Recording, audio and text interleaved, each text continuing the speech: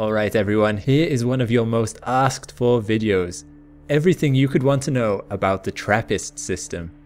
And I can see why there is so much interest. It is such a unique system compared to anything else that we know of. An entire solar system contained well within the distance of Mercury and the Sun. It is one of the closest places to us that could harbour alien life outside the solar system, it being only 40 light years away from us. That means we won't be visiting it anytime soon. But with improved technology from the James Webb Space Telescope, we will be able to gain an insight into another solar system like never before. I'm Alex McColgan and you're watching Astrum, and together we will go through the Trappist system and see why it is so special. Let's begin at the heart of the Trappist system, Trappist-1 itself. The ultra cool red dwarf star. A star which is just a little bit bigger than Jupiter, but a lot more massive. Red dwarf stars are the most common type of star in the galaxy. Even our closest neighbour, Proxima Centauri, is a red dwarf, as is 50 of the closest 60 stars to us. Being so cool means they are very long-lived. Stellar models suggest they could exist for trillions of years, which is far more than the current age of the universe. Although there are many known red dwarfs with exoplanets around them, typically red dwarfs are dubious candidates to have life. This is because the Goldilocks zone, or the distance from the star where water could theoretically pool on the planet's surface, is extremely close to the parent star. Meaning any exoplanets orbiting in this zone are likely tidally locked. This means one side to the planet would always be facing the star, and the other side would be in perpetual night. The night side would be cold enough for gases in the atmosphere to freeze. Also, red dwarf stars are often flare stars, or stars that can have their brightness increase very rapidly to magnitudes brighter than they are normally. This is similar in a way to a solar flare on our Sun, but on a much grander scale.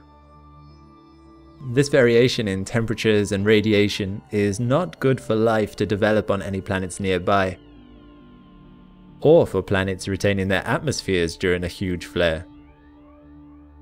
Trappist-1, however, while being a red dwarf, does not flare up as much as its other red dwarf cousins, 30 times less than a typical red dwarf star, great for the chances that atmospheres exist on the exoplanets around the star. All the exoplanets are likely to be tidally locked to the parent star though, something we'll come on to later. Which leads us nicely to the planets of Trappist-1. Trappist-1 has astounded scientists in that it has 7 known Earth-sized planets orbiting it.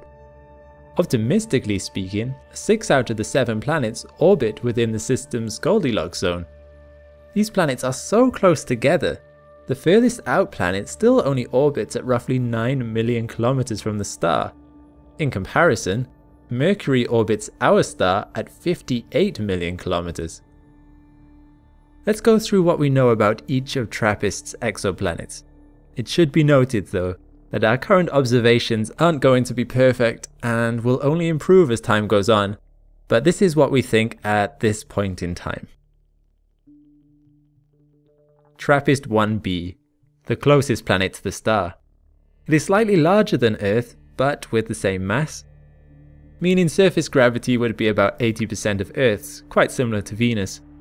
It is also similar to Venus in that it has extremely thick atmosphere, potentially full of CO2, meaning that because this planet only orbits 1.7 million kilometers from the star, it's gonna be really hot. A year on Trappist-1b lasts only 36 hours.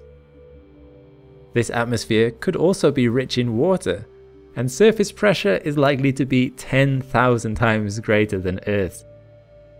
With such close proximity to the star and significant greenhouse gases, surface temperature is thought to be between 500 and 1700 Celsius. Not the ideal place for our type of life then. Trappist-1c is the next planet, orbiting at 2.4 million kilometers away from the star. Its year lasts 58 hours. At this distance out, it is getting about 2 times the starlight Earth gets from our Sun. Its size and mass are about 10% more than the Earth, which means it has a very similar gravity to Earth. It is very similar to Trappist-1b in that scientists believe it to also have a thick water vapor atmosphere, although Trappist-1c's is probably less thick. This means its surface temperature is likely to be hot, but not as high as Trappist-1b. Next is Trappist-1d. Only an extra 1 million kilometers further out than Trappist-1c. 1 year lasts only 97 hours. Trappist-1d is kind of like a mix between Earth and Mars, as it's 30% smaller than Earth and only 30% as massive, meaning the surface gravity is little under half of Earth's.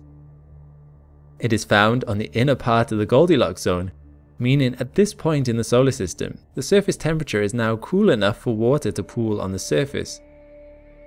It only receives 4.3% more starlight than Earth, and combine this with solar flares from the star, it is likely to still be pretty toasty for our standards.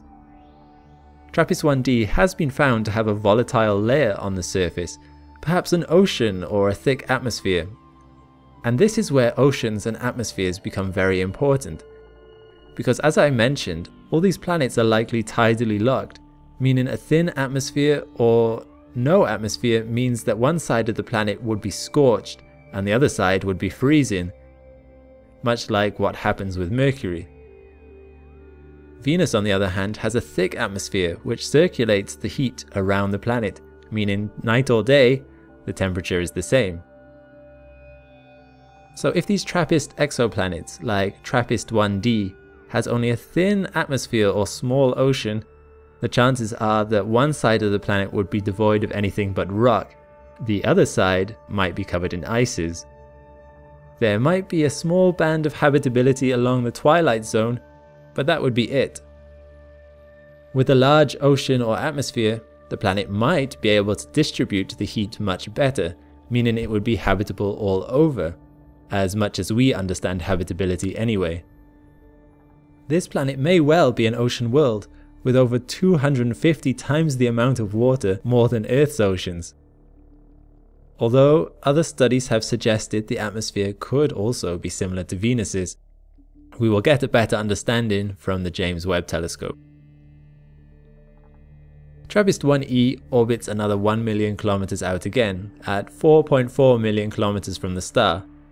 Its year takes 146 hours, and at this distance it only gets 60% of the starlight Earth does.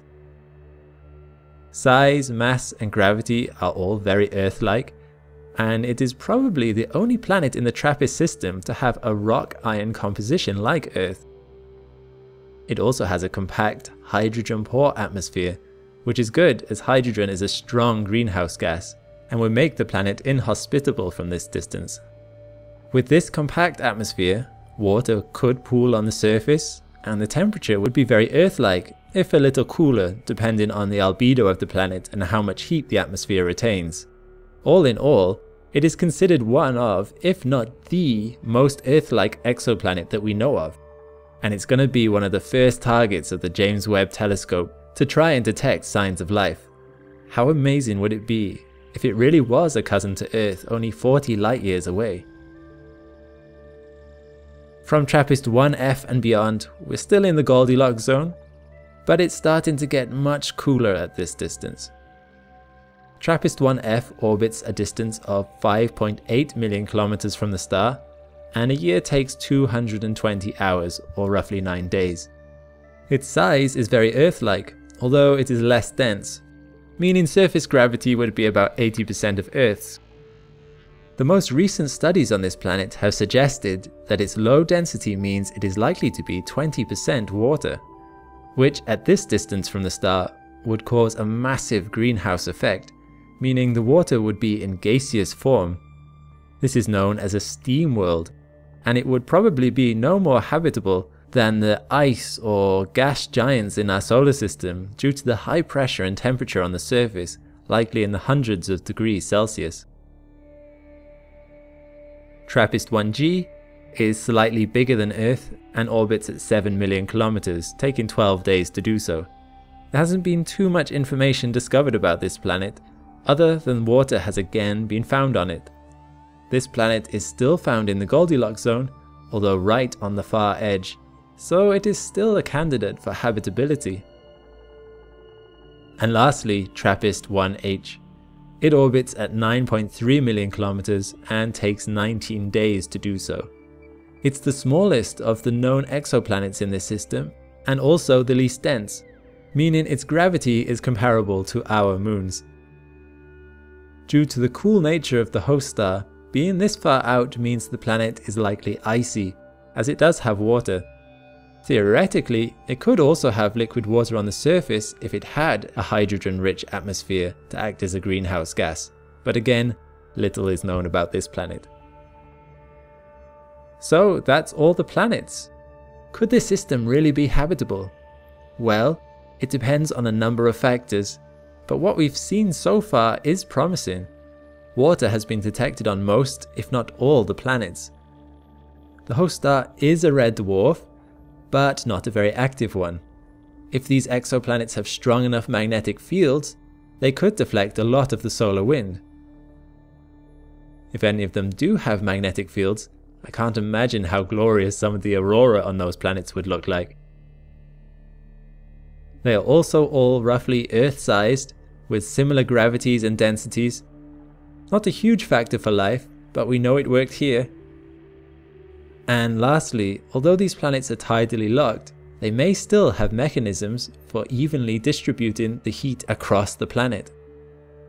All in all, Trappist-1 is such an interesting system, and I can't wait to see what we find out about it in the future. My fingers are crossed, my thumbs are pressed. I'm praying that James Webb Telescope launches successfully in 2021. What it is going to see in the universe will be astounding, I guarantee it. Thanks for watching. Well, it's the holidays, and if you're like me, you don't especially enjoy materialism. Well, okay, I do sometimes. But gifts don't always have to be materialistic. Do you know someone who likes to ask, how does gravity work? Or how do they know the size of the universe? Or maybe even, if we can't directly see exoplanets, how do we know they exist? If so, I have the thing for you. You can now gift a subscription of Brilliant.org to family or friends. I love this because it's a fun way to nurture curiosity, build confidence, and develop problem-solving skills crucial to school, job interviews, or their career. Go to brilliant.org/Astrum and grab a gift subscription to help your loved ones finish their day a little smarter. Want to know more about our universe? Subscribe for more videos and to check out what I've covered in the past. Liking and sharing helps a lot too, and if you really want to support the channel, I also have Patreon. Donate to have your name added to this list. All the best and see you next time.